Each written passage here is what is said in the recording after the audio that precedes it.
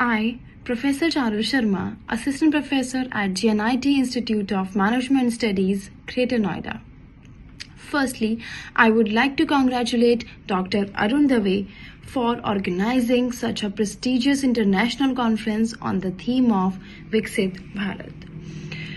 I am truly honored to serve as a session chair to this esteemed conference and to have an opportunity to review the research papers, including the title Assessment of Omni-Channel Retailing Characteristics and its Effect on Consumer Buying Intention. So, the very first paper which I am reviewing is named as Assessment of Omni-Channel Retailing Characteristics and its Effect on Consumer Buying Intentions.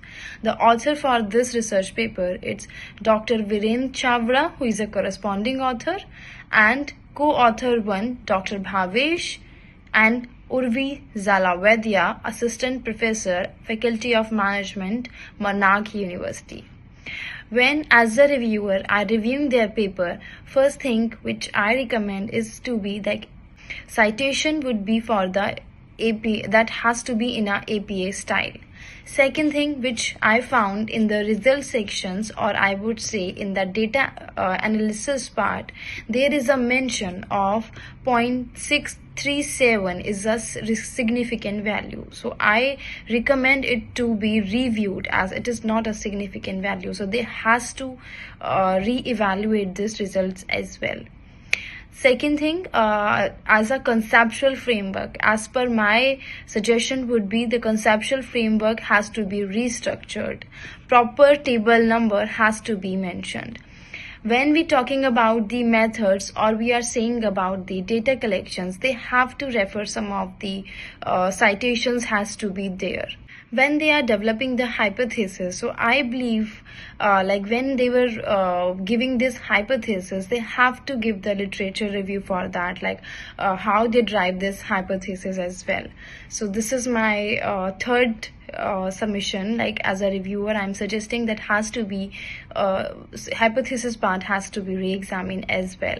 When we talking about the future and limitations and future study, I found that they have mentioned that this research is done in only Ahmedabad region of the Gujarat.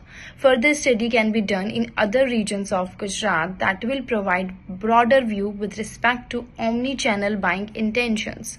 Yes, so I believe like there has to be mentioned the limitations more by the at the researcher perspective, or I would say the third person representative as well.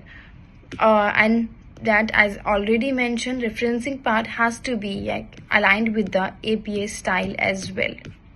So being a reviewer, when I'm reviewing a research paper which has a title Exploring the Attitude of Working Women Towards E-Wallet Transaction, very first I would say my suggestion has to be there has to proper mention of the author's name. So that is definitely missing the author name, designation and address. So this is the one thing which I recommend it has to be reviewed. Second thing, if I'm talking about the abstract part, or I would say, yeah, that is the abstract part I would say, that has to be re-examined. Or I would say the restructures when they are introducing the introductions, right? So it has to be properly cited by in a APA style. It is missing in this, I would say. When we talking about the literature review, again the APA style is missing in this. And additionally, I would recommend, that APA style has to be in a fashion or in a tabular form. Like they have only cited 4 papers, I would say, or they are just considering 2017, 18, 19, 21, 22. So I think there has to be a wide range they can be included. So it has to be like 10 year of literature review, as I found it, that would be more generous.